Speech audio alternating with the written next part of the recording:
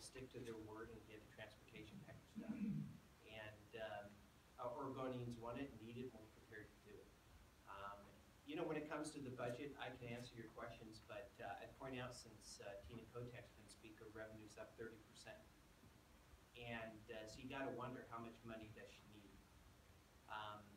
30% is a lot of money, increase in revenues. But